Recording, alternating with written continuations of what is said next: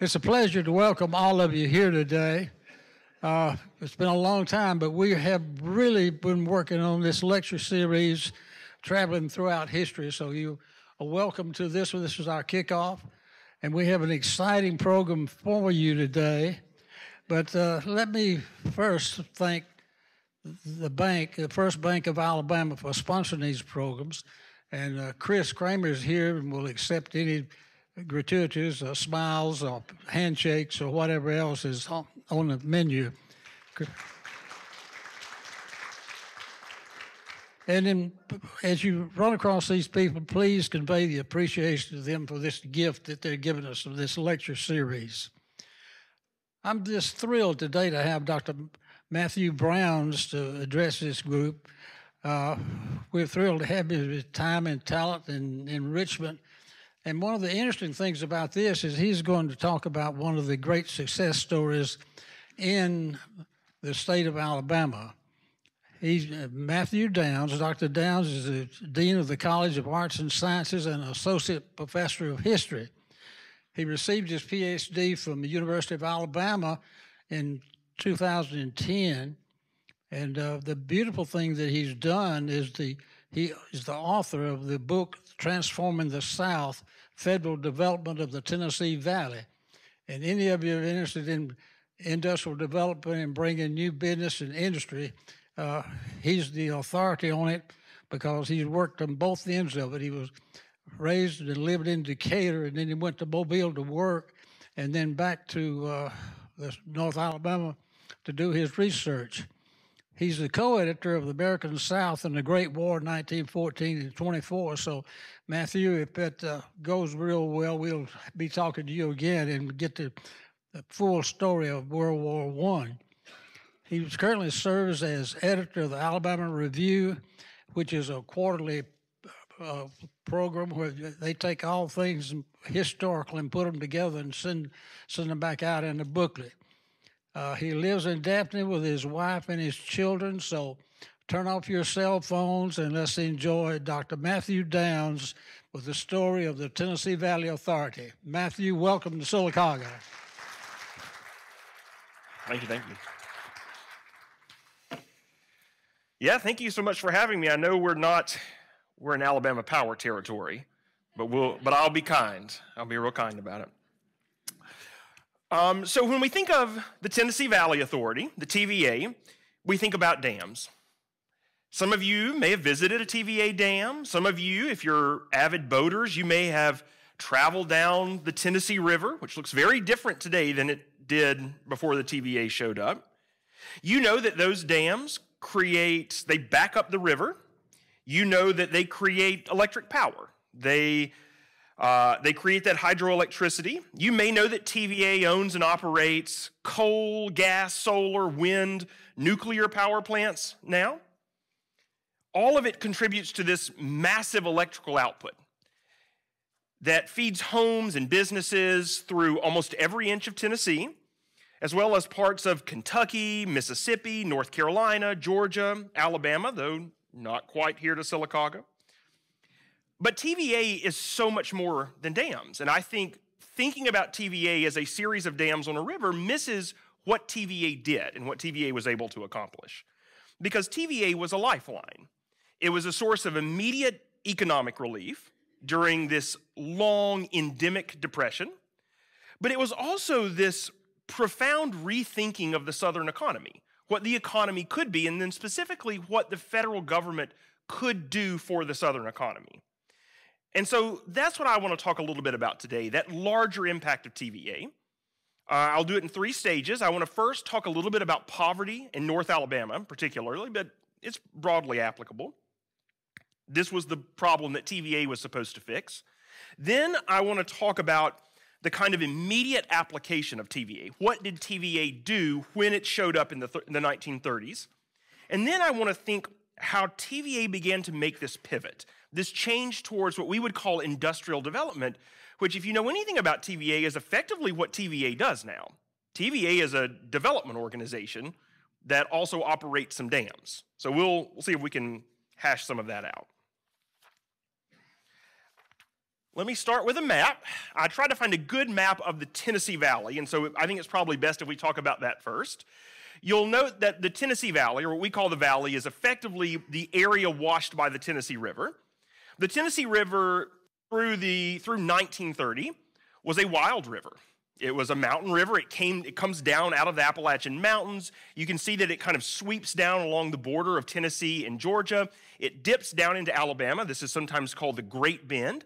And then it cuts back up. It catches that very corner of northern Mississippi, eventually goes back up through Tennessee, goes up into Kentucky, and empties into the Ohio right before the Ohio empties into the Mississippi. Parts of the Tennessee River were deep, but a lot of it was extremely shallow. A lot of it was so shallow boats could not pass over, and there were lots of efforts in different parts of the river to get boats around shoals and shallow parts. The river was also wild in that it flooded all the time. You can find lots of pictures of Chattanooga and other cities like that were on the river that are underwater because the Tennessee River was unregulated. When I talk about the Tennessee Valley, I focus mostly on Alabama. That was an area of my interest. And so when I talk about the valley, I'm mostly talking about North Alabama. But in general, the things that we talk about are broadly applicable. And if you have questions about Tennessee or Georgia or North Carolina, I can probably talk to you about them as well. But let me start with this. Let me start with poverty and what poverty looked like in this part of the world around 1930. As late as 1930, the South was an overwhelmingly agricultural region. Acres and acres of farmland, only occasionally broken up by what economic historians called extractive industries. Things like timber processing, textile mills, and then in a few scattered areas, some steel mills, some port facilities. The Tennessee Valley was no exception. Most of the inhabitants of the valley were farmers, and most of them were trying to grow two crops, cotton and corn, because these were the crops that made money. They were cash crops. But commodity prices peaked after World War I, and beginning around 1920, cotton in particular went into a steady fall. This price collapse was difficult if you were a farmer, but for some valley residents, tenants, sharecroppers who didn't own the land they worked, and instead either paid rent or worked for a partial share of the crop, the collapse of cotton was devastating. Now, land ownership in the Tennessee Valley wasn't as imbalanced as in parts of the Black Belt, but nearly half of the farmers in the entire Tennessee Valley were non-owners. They were in some sort of dependent relationship with a landowner. And the number was really high where that river dips into Alabama. TVA statistics said that in that part, tenancy and sharecropping reached something like 60%.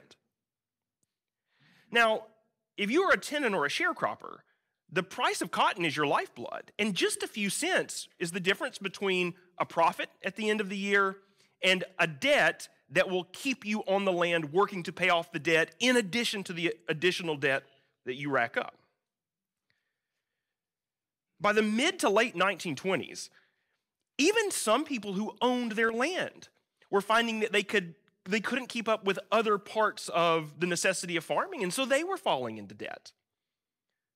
TVA's own analysis showed that by the 1930s, valley farmers were planting more and more and more crops. They were borrowing more and more money for seed and equipment, but also for fertilizer, only to not make enough money to pay off those debts and then fall into more debt. Tenants, sharecroppers, or what was always the most drastic approach, leave farming altogether. It tells us that in the Tennessee Valley, like most of the South, the Great Depression began almost immediately after World War I, and it crept along through the 1920s even when the rest of the country was roaring and humming along. So it was bad on the farm, but there were very few alternatives. If you had made the decision, all right, farming is not for me, I'm in debt, I can't get out, I'll go find a job, there weren't jobs in the Tennessee Valley. Really, the only place that saw any sort of real alternative was a place like Huntsville. In the early part of the century, Huntsville boasted a series of textile mills. Textile mills had always been this alternative. If you couldn't make it on the farm or you couldn't get out of debt, you decided to do something else, make an extra paycheck. But when economic straits hit the valley in the 1920s, the mills got hit as well. They had to cut back production. They had to scale back wages. One writer wrote that in the 1920s, Huntsville's mills, quote, collapsed like a deck of cards. And so there was almost no solution to poverty on the ground in the valley. So what is the solution? What could you do? Well, local leaders and their collaborators in the state government, casting about for a solution, settled on Muscle Shoals. Muscle Shoals, Alabama, up in the northwestern corner of the state. Muscle Shoals had hosted, during World War I, a nitrate facility, a nitrate-producing facility that was designed, at least during the war, to make nitrates to be used for munitions. One of the other benefits was that during peacetime, nitrates are also useful as fertilizer. So there was this sense that there would be this factory in Muscle Shoals making this very valuable material. But the war was very brief. It only operated for a couple of months when the war was ongoing. And as early as like 1919, 1920, the facility was shuttered and vacant. The facility also had a dam, a hydroelectric dam that had been built to power the factory. It would eventually be known as Wilson Dam. But because the site was shuttered, it sat vacant. And a lot of local leaders said this could be our solution. A factory that puts people to work, a factory that makes fertilizer that we could distribute to farmers to help them grow more crops. If only someone would be interested. Most Alabamians were not interested in a government facility, at least at first, so they turned to a number of private individuals to maybe use that factory. The most popular option was Henry Ford, the very same Henry Ford that made cars. For a brief period of time, Henry Ford had some interest in Muscle Shoals and promised to make it the center of this new industrial heartland, but it fell through. So that by the end of the 1920s, Muscle Shoals was this promise. If only something could be done. If only we could get someone interested in this facility, we could turn things around. It was especially true for people in the valley. It's right next door. Could this be the solution? And by the 1930s, they were desperate. If they couldn't find a private individual or a private company to be interested in Muscle Shoals, maybe, swallow your pride, we'll turn to the federal government. And into that stepped that fellow right there, Franklin Roosevelt. From the outset, Roosevelt's plan for the Depression, his solution, the New Deal, was revolutionary. He built on populist and progressive ideas about economic recovery and reform. He would inject money into the economy through public works. He would use the federal government to encourage industry and agriculture to adopt new policies. He would support worker organization and unionization. He would provide economic security for those passed over by prosperity. TVA was part of this revolution. TVA was part of this very first initial brunt of New Deal programs designed very specifically to address the Depression. You've heard of the first 100 days. TVA was part of that first 100 days. It was a broad program of changes that focused on one region, the Tennessee Valley, and at least at first centered on that one facility, that nitrate facility at Muscle Shoals. Take what had started there and mirror it all over the place. So what would it do? TVA would build a series of hydroelectric dams to tame the Tennessee River. The dams would back up water. The water would get deeper over the shallow places so that navigation could come down the river. But the dams would also routinely release the water, which would turn through turbines and produce hydroelectricity that TVA would then deliver to consumers. Those dams would also control flooding because now the river could be regulated. You get a lot of rain, you let more water through. You don't get a lot of rain, you keep the water back. But not only would power go to individuals, it would go to farms. Farmers could get appliances. They could power the barn. Not only would it go to farms, it would go to businesses. New industries could come into the Tennessee Valley because now there was power available for them. But TVA went even further. Some of this land is going to be bought up to build the reservoirs and the dams. TVA would relocate people to new places, maybe to new land that they had never been able to own before, maybe to land that is now available for them to farm. TVA would combat malaria. TVA would send social workers into the Tennessee Valley to investigate poverty, to see what poverty looked like on the ground. And officials would work with communities to attract business. The program was designed for, and this was in the words of the actual piece of legislation creating TVA, the, quote, agricultural and industrial development of the valley. It was everything. We can't talk about everything. We would be here hours and hours and hours. But I do think if we start talking about what it was like to build the dam and what it looked like to try and plan for a dam on the ground, we will get a sense of what TVA did, but also what that poverty looked like in those areas where it worked. So let's talk about one dam. Let's talk about Wheeler Dam. In October of 1933, about 5 months after TVA was created, Congress allocated $7 million to construct Wheeler Dam. It would be located on the river, just kind of downriver from the city of Decatur. If you're thinking between about Decatur and Florence, you're in the right direction. TVA knew that the minute they built this dam, the dam would back water up.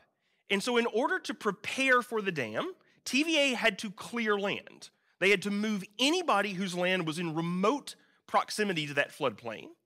And so TVA eventually purchased about 100,000 acres in Limestone and Morgan counties. And because TVA was so deliberate in doing so, because they were sending social workers into the valley, TVA kept meticulous records of the people they had to remove. And so I can give you a snapshot of what it looked like in this one place, the Wheeler Reservoir. There were about 835 families living there. The mixture was about half white, half black. Of those 835 families, 700 of them were farm families. Of those 700 families, 50 owned their land. The rest of them were some sort of what we might call a marginal farmer. You were either a renter on someone else's land or you were a sharecropper, working the land in order for a small share of the crop. But TVA went further. They knew that there's probably not going to be an option for all of these people to stay in farming. So TVA asked them, what are your prospects? What's the chance that you could do anything besides farming? Here's what TVA learned. Of those families, almost every single child was below grade level. Of those families, only 2% of the adults had a high school education. Of those families, 33 people had any sort of industrial work experience, period.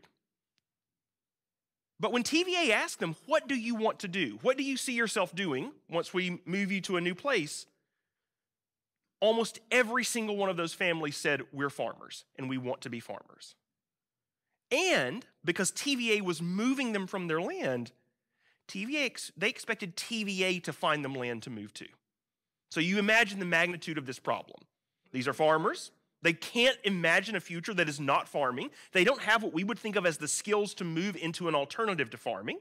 But it's almost certain that that over-reliance on farming, period, was what contributed to this endemic poverty. How do you fix this? It's going to get worse. So TVA starts buying up land parcels. And when TVA does, they begin paying people for that property, right? TVA buys your land, eminent domain. We know the government can do this. But here was a problem. Only 50 of those families owned their land. Those 50 got a check for the land.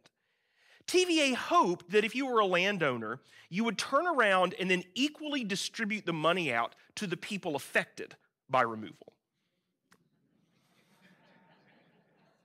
You know where this is going, I think. Yeah, I think you know. TVA had no mechanism to enforce this. They basically had to say, here is your check for your 1,000 acres. Please take care of your tenants for us. And TVA did follow up. They couldn't control what happened.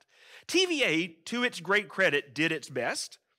It would contact the tenant and sharecropping families and then refer them to other New Deal agencies. Maybe you can go work with the CCC. Maybe we can find you a public works program. The agency worked with state and local relief agencies. You can imagine how well they were doing during the Great Depression. In some cases, TVA would do these very informal things. I saw one story when I was doing my research of a family who were renters. Actually, I think they're actually basically squatters on land. TVA convinced the owner to hold a kind of sham auction and then sell another property of land for like $1 to the guy, but it was completely informal, and you can't do that 800 times over and over again. To be fair, too, TVA created jobs. Thousands of residents in the valley found work clearing the land that would be flooded, building the dam, working in TVA facilities. Every one of those jobs paid real wages, federal wages, not Alabama wages. And those wages went to workers and their families, and it trickled back down into the economy. We should also note that TVA made a concerted effort to hire black workers. Many of the people displaced from Wheeler Reservoir and other reservoirs were African American. TVA tried to hire them. They hired them in what was called proportional hiring, meaning they tried to hire proportional to the population. But the jobs were segregated. And in many cases, African American workers were given the most temporary jobs, the land clearing jobs, those jobs that disappeared once the land was cleared and the water started showing up. And that was a bigger problem for TVA's jobs. They were temporary. Most of them lasted only during construction. Once the dam was completed, if you didn't get a job at the dam and you couldn't find a job in the facilities running the dam, you had to find something else. But now your old farm is under a lake and there is less land in the area, right? 100,000 acres are now gone. And so there are more people looking for land in an area that has less of it. Now, in public, TVA's PR people were very good. They claimed that most residents had willingly moved from TVA land, and that's true. They noted that there were jobs and opportunities created, not least of which was electricity coming into a place that had not really been electrified. But in their internal documents, officials were pessimistic.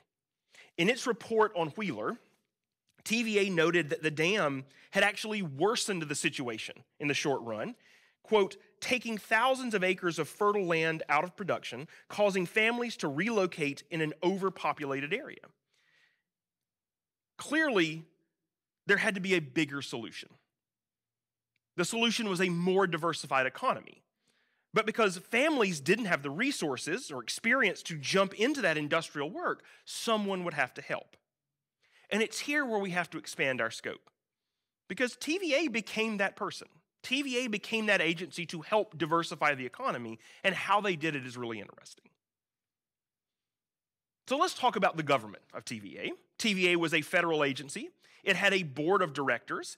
At least at first, in kind of the mid to late 1930s, the driving force of TVA was its first chairman, that guy right there in the middle, Arthur E. Morgan.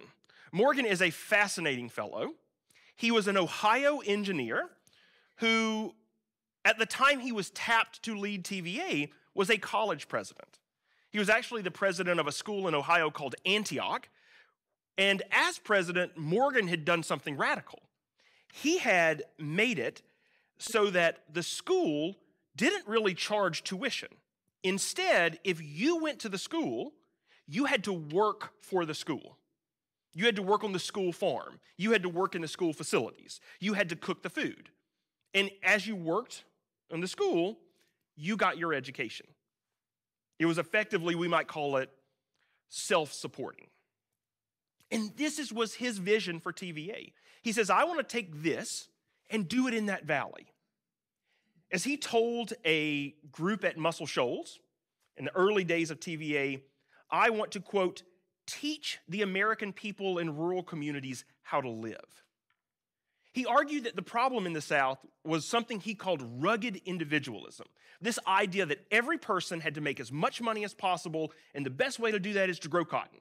Who cares what it does to the environment? Who cares what it does to my neighbor? Who cares what it does to overflowing the market with cotton? I have to make money. He said instead, we should teach them to live together, to work as a community. It was communalism. The idea that TVA would encourage sustainable farming. It would develop industries, but industries based on like crafts and home good production. It would bring in education and training. You would grow something and then give it to your neighbor who would make something and give it to you, and then you would get trained to do this other thing for your other neighbor. His son, interviewed about what his dad was doing, called it human engineering, changing the way people live. You have probably figured out by now that it didn't work. It's a bit rosy. But I don't think we should immediately dismiss it, because it speaks to that initial excitement, that initial idealism that came with the New Deal. Anything is possible. Who knows what we can do to solve economic problems? And actually, Morgan got a chance to try it out. For another dam up the river near Knoxville, Norris Dam, which was built under his oversight as chairman, he actually created the town that went along with the dam, that had housed the initial workers. It became Norris, Tennessee, and Norris was about as close as his vision got. It had houses for workers and their families. The town had recreation centers with ping pong tables. It had training programs where any individual could go to learn new skills. Want to learn drafting? There's a town center for this. Just go and learn something new. Planned communal activities. Morgan was a micromanager. He even said, okay, on the street leading into the town, the road coming in, no billboards. A beautiful community. And of course, the town was electrified with TVA power. We should also note that, at least at first, Roosevelt was not opposed to this idea, because Roosevelt also believed that the way the South was working was not working, that the Depression had shown the failure of the South's reliance on a cash crop economy. And some of his initial pronouncements kind of would catch our ear in the same way. In November of 1934, Roosevelt said, with TVA, power is really a secondary matter. What we are doing there is taking a watershed with about 3.5 million people in it, and we are trying to make a different type of citizen out of them. Even Roosevelt sounds like he might be on board with some of that human engineering. But we know that in his heart, that's not what Roosevelt wanted. Roosevelt had one goal: solve the Depression. Now, he did believe that there would have to be some basic changes to the American economy to do so. But as historians will tell you, Roosevelt was not trying to undo capitalism. He was trying to make capitalism work more efficiently. Morgan is undoing capitalism. He's creating something more like communalism. And so over time, as it became clear that there might be a solution to this problem, Roosevelt's vision for TVA began to more closely meet one of Morgan's colleagues, and the person who I think became the leading voice for TVA, the person who I think more than anyone else reshaped TVA into what it became, one of the other initial board members of TVA, David Lilienthal. Lilienthal's over there on the far side from me. Lilienthal was a lawyer, a young lawyer, whose main interest was public utilities, defending the right of government entities to generate and sell power. As you note, then, he was a perfect fit for TVA. And Lilienthal, his vision of public utilities, of power, was industry. The best thing a city, a state, a government can do is make electricity that powers industries, because those industries could work on two levels. Industries employ individuals with good jobs who make money, but industries also attract money into a community. If TVA can generate cheap power, it will sell that power to industries who will locate in the Tennessee Valley. They will consume that energy and employ Southerners. who will then make money. And as they make money, they will buy stuff and more industries will come in. Lilienthal's vision was a different way of addressing the problem of the South, of that endemic reliance on cash crop. He promised that TVA would make the Tennessee Valley, quote, the scene of an expansion of industry which in the course of the coming decade will change the economic life of the South. Roosevelt liked this. This is a real solution. We make power, we sell the power to industry, industry comes in and creates jobs. Morgan's communal, self-sufficient town, it would benefit individual residents. Lilienthal's customers would revitalize the American economy. And that's what Roosevelt liked. And Lilienthal had supporters. In the cities of the Tennessee Valley, in Florence, in Huntsville, in Decatur, in Athens, leaders immediately saw this benefit. If we can get this cheap, government-subsidized electricity, we can attract companies. Those companies will come into our city. We'll give them land. We'll give them tax breaks. We will jumpstart industrialization. And there is one city that I think captured this perfectly, and that is Decatur. There, locals, most notably the editor of the Decatur Daily, Barrett Shelton, went directly to Lilienthal. And he said, Lilienthal, I like what you're saying. Would you help us market Decatur to businesses? Lilienthal said, oh yes, no problem. He sent TVA staff to Decatur. They wrote up how much waterfront land Decatur had. They wrote opportunities for port facilities and factories, how many workers Decatur could attract, and created a catalog that Decatur then used to send to industries and to sell Decatur to them. Moreover, Lilienthal sent advisors who said, here's what you could do in city government. Here's some zoning laws that would be very effective for you. You should create a chamber of commerce to really help give the business community voice. Decatur did all this. Leading up to World War II, Decatur had landed a shipbuilding plant, an aluminum facility, a grain processing plant. In a place that had no industry, this was remarkable progress. You can also then imagine what life was like in the TVA boardroom. You got Morgan, you've got this idealistic vision of self-sufficient communities, and then you got Lilienthal bringing in business. They hated each other. They argued with each other all the time. Roosevelt was the parent, right? If you have kids, you know what happens. Mommy, that sort of thing. That was Roosevelt. Roosevelt, he just said this to me. Roosevelt, we want to do this. But Roosevelt, he slided more and more over to Lilienthal. This fight was compounded by another fight that happened at the same time, one between TVA and other utilities in the South. This conflict, the power fight, effectively boosted Lilienthal into power, so we have to talk about it. It also involves Alabama Power, so we might be interested here. So, brief sidetrack. In any comparison with TVA, Alabama Power is going to get a bad rap, which I think is unfair. Because Alabama Power, into the 1920s, had been working to electrify Alabama. It had made strides towards rural electrification. It had actually, at one point, even considered taking over that Muscle Shoals facility and helping out the valley. But Alabama Power was a private company. It answered to stockholders, and it always had to balance service with profit. It costs money to generate electricity. It costs money to run power lines into areas. And Alabama Power had to have a guarantee that when it ran power lines into a rural area, it would make money on those lines.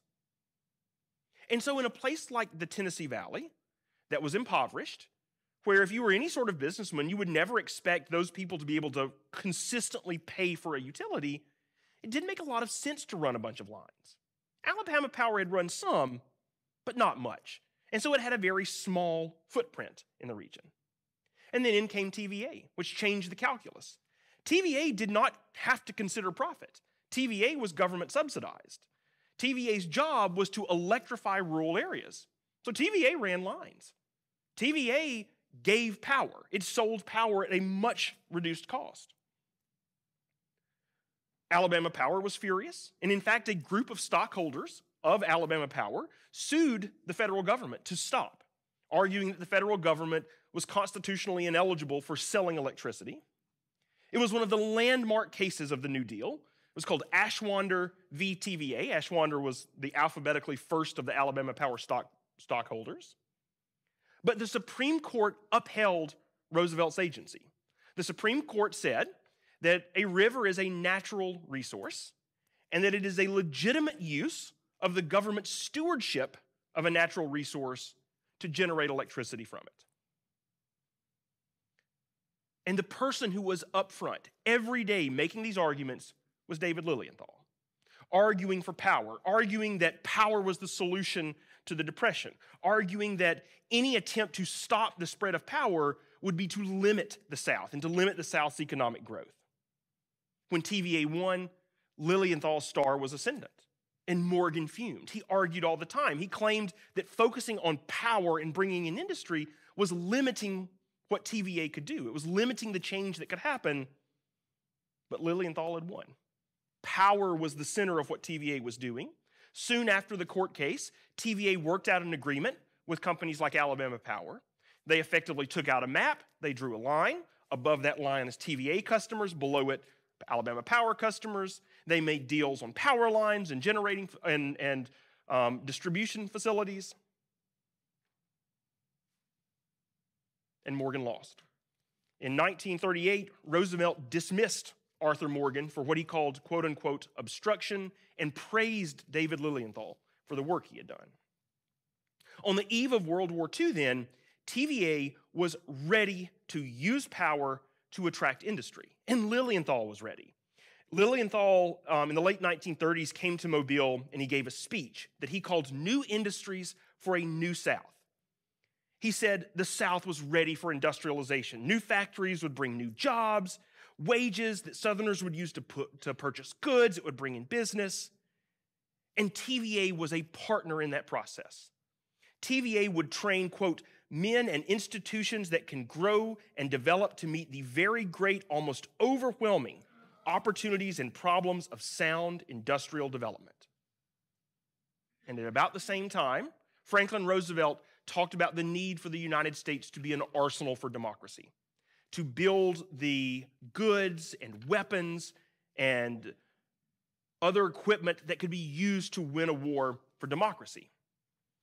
Lilienthal and Roosevelt's visions were beginning to overlap. And for Lilienthal, it was the perfect opportunity to sell TVA as an electricity producer for industry. And he wanted the Tennessee Valley to be at the forefront of this defense boom. TVA would make power. TVA, a federal agency, would find it very easy to give power to defense industries, to federal government agencies that needed it. As he told Valley leaders, quote, growth of industry in the South has been inevitable. Now the South is ready. And again, there is an excellent example of this in Huntsville. The old dying mill town was square in the reach of TVA's hydroelectric power. And so TVA began working with Alabama's congressional delegation, Lister Hill, John Sparkman. They started lobbying the Army.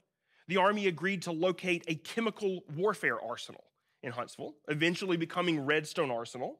Part of that agreement to locate Redstone Arsenal in Huntsville was that Huntsville had TVA power that the government could give at cost.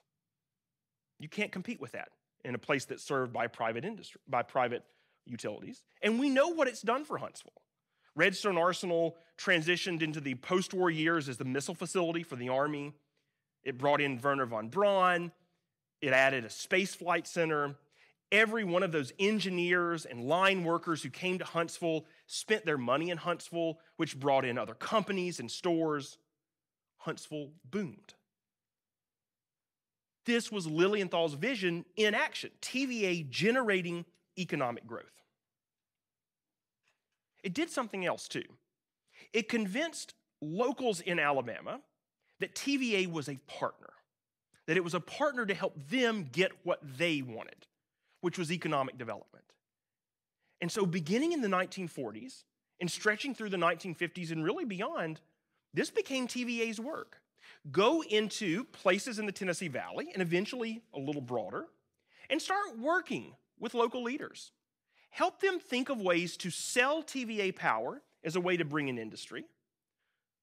Think of ways to use TVA as the selling point. Again, Decatur is a perfect example. After World War II, Decatur told TVA, we want to keep going. Please help us. So TVA came back to Decatur. They created a catalog of waterfront real estate. Some of the real estate that TVA had purchased in order to buy up the land for Wheeler Dam.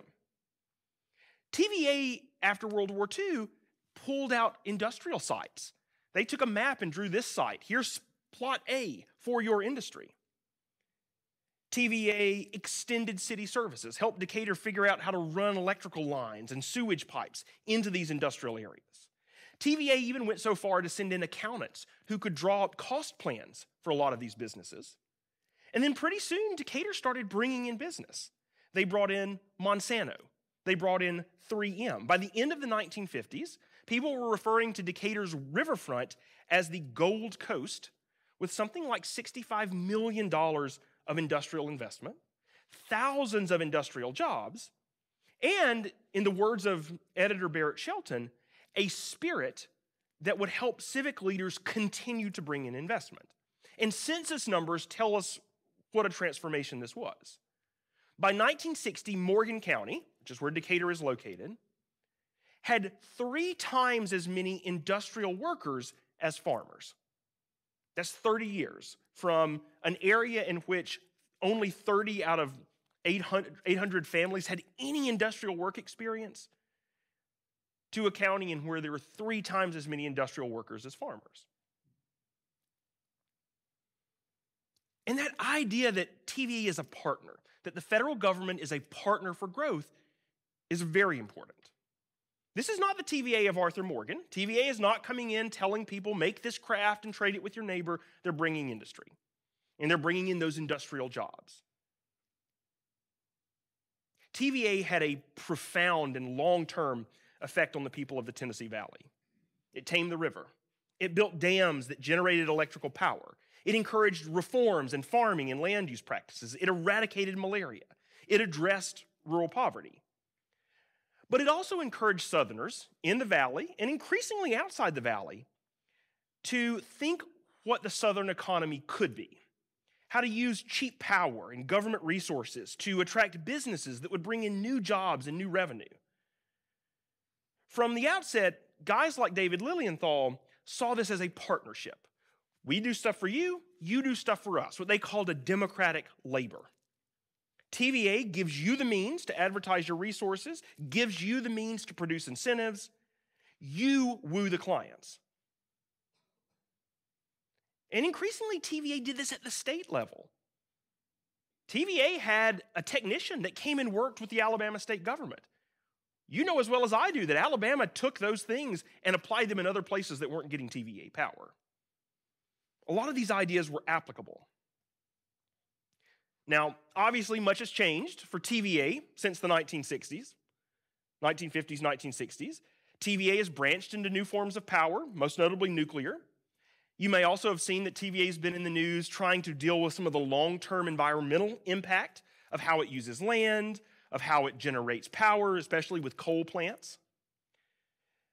We didn't talk about it, but also in the 1950s, TVA reshaped how the board worked and how funding worked so that much of TVA is now self-funded. A lot of their programs they pay for with the money they get for generating electricity. But that also makes them have an incentive to turn a profit. But a lot of it is unchanged. TVA still operates hydroelectric dams that provide power for residential and commercial customers. TVA works very closely with state and local leaders to attract businesses that will then use TVA power. In fact, TVA helped Chattanooga locate a Volkswagen assembly plant. TVA helped North Mississippi locate a Toyota assembly plant. And most recently, TVA helped Huntsville and Athens locate a Mazda Toyota plant into the valley. TVA routinely on its website lists sites of industrial development and is perfectly willing to help communities locate industries to those. We don't think of this as a legacy of the New Deal and a legacy of programs to solve the Depression, but it is very much that. When we think of dams, well, TVA, we think of dams and the river and electricity. I think we should also think of the economy and the way that the Southern economy modernized and the way that TVA continues to shape how the Tennessee Valley and Alabama and the South does business. Thank you very much.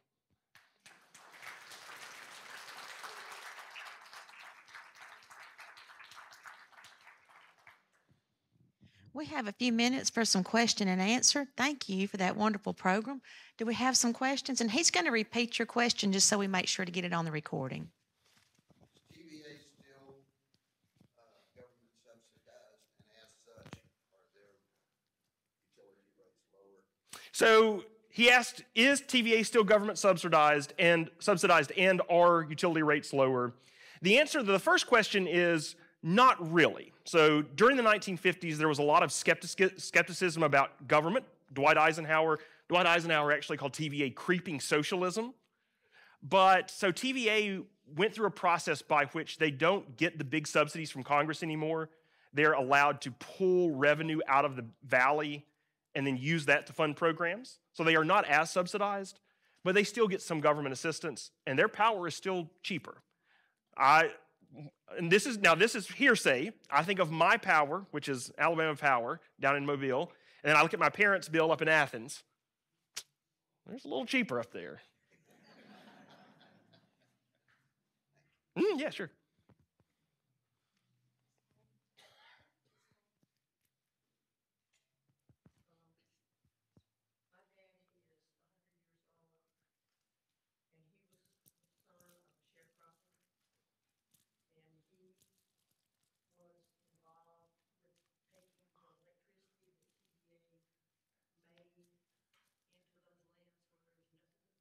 Mm-hmm. And he and my mother wired thousands of homes in Alabama and Georgia and Tennessee. And they couldn't contend with me because I was everywhere. So they had to send me back home to my grandparents. I had to be raised by 4 adults, and I tell you, that's an education on top. And I couldn't understand why my folks had thrown me away. They came home about once every 2 months, and they get wire and they pick up the stuff they had to have for the job. My mother would love on me a little bit, and she said, "Honey, we got to go." And that's what happened. But my mother was really small. She weighed about 90 plus pounds, and the homes that they worked in couldn't hold my daddy because he weighed like 185. Mm-hmm. So she was the little rabbit that went up in the attic and all those other places and strung the wire. And I asked Mother, I said, "What exactly did they want?" And she said, they wanted a front porch light, and they wanted a light in the sitting room, and the woman wanted a light in the kitchen. So they put 3 lights in the houses that they wired, and they would go into a community and light up that one house, and they'd go on to another place. And before they got too far, those people were saying, "We want what they got." So that's what happened to those little people that you were talking about, mm-hmm.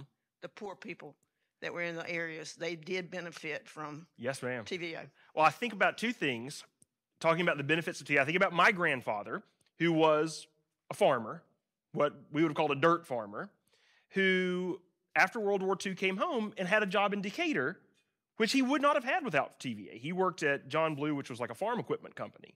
And it actually allowed him to keep farming, because then he could farm at nights and the weekends, but he could do so because he had a real income and he was not trapped in these cycles of debt. I also think about what I think is one of the most ingenious programs TVA had, which is that TVA realized early on that one of the best ways to convince families to agree to wire their houses was to sell them appliances. And so TVA would bring in appliances to communities, and then they would sell you the washing machine. And then you would be like, "Well, I do want a washing machine. I really hate doing it by hand. I guess I'll get electricity so that I can have a washing machine." And then, your neighbor also has a refrigerator. That thing looks pretty nice as well. It's a real ingenious way to convince people to buy electricity, is to sell them appliances, I thought. Any more questions? Right here.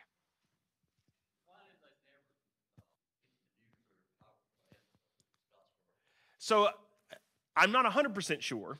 That's a little beyond my kind of study of TVA. But TVA ran into some nuclear issues in the 1970s and 1980s. Of course, 3 Mile Island made a lot of people very skeptical of the safety of nuclear power.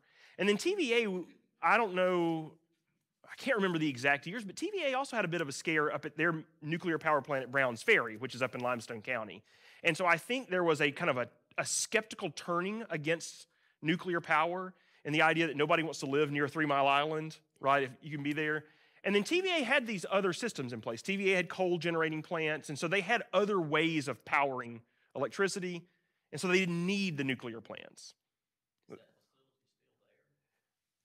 I think they were planning on destroying it, but I'm not sure if it's still there or not. I think it's not, you're right, it's not operating, I know that, yeah. They've actually sold that facility to scrap. Oh, really? For a while, you could drive up past it, and you could still see the big cooling towers. And those are, but it's real creepy looking. Yeah, okay.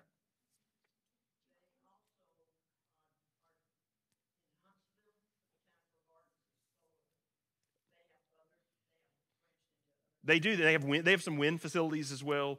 Yeah. So TVA is branching out into other methods of generating power. That's true. Can you tell us why Henry Ford's project at Muscle Shoals did not succeed? I can. So they were trying to lease the plant. Henry Ford was interested. Henry Ford claimed that if they would sell it to him, he said he would build an industrial city that stretched from Florence to Huntsville, which was like 100 miles, like a new Detroit. But because Ford was private industry, there were a number of individuals in Congress, particularly Frank Norris. Frank Norris was kind of a progressive conservationist who was terrified that Ford would waste the facilities, that he would come in, he would like remake it, he would squander the money, and that the government was effectively giving them this federal project that he would just use for profit and waste. And so anytime any legislation came up to sell the facilities to a private individual, so that was Henry Ford, that was also Alabama Power, the same thing happened to them, the Norris and his block in the federal government shut it down. It's a fascinating thing. One of the really interesting parts of that is that when it was news that Henry Ford was interested, people in that area, they went crazy. They were like, this is it. The South is going to be revitalized. People flooded in and built subdivisions. Property values in like Florence and Muscle Shoals skyrocketed. If you've ever been to Florence, there are kind of streets that go nowhere, and there are blocked out subdivisions that just never panned out. But from that initial kind of boom and excitement of Ford coming in to the collapse when it was clear he couldn't get it. So it's fascinating. Any more questions? Okay, Dr. Downs, thank you so much. I love when question and answer is not scary because they know their subject so well. So thank you so much for the program and for driving up today to be with us. No problem. Hope we get to have you back again. Yeah, of course. Thank you all so much for coming today. Go ahead.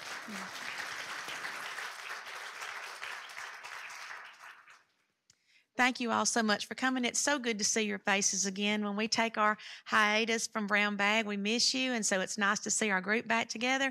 I do want to reinforce, we thank you so much to First Bank of Alabama. Mr. Chris, thank you for always being here and being such a great representative. Please make sure if you see anybody from the bank to thank them for their support. The Cookies, Coosa Valley Medical Center, and the Hickory Street Cafe, y'all know how much we love them. So please make sure you thank them for their support. Miss Jane for coming and being such a gracious hostess. And I want to thank Dr. Shirley Spears in the back. Dr. Spears works with the Library Foundation, and she books these great programs for us. And it's nice to have a new face, and we hope to have Dr. Downs back. So thank you, Dr. Spears. And thank you so much for coming. We were just telling Dr. Downs about a program that Sarah had to do yesterday for Rotary Club, and she had 2 pictures in the PowerPoint presentation, and one picture was showing the room that we used to do the brown bag program in, which was upstairs years ago, if you remember that. The room was a lot smaller, and the room was packed. And then she showed a picture of this auditorium with a packed crowd in here as well. And what we thought was so interesting was Dr. Wayne Flint was the presenter in both of those pictures, almost 30 years apart. So thank you for coming, because people like Dr. Flint, people like Dr. Downs, they come to Sylacauga because you've continued to support this program through the years. So thank you so much. Next week, we have Catherine Braun. If you've been here before, you know she is an expert in Native American history, and she's going to do a great program on the travels of William Bertram. So thank you all for coming, and we'll see you again next week.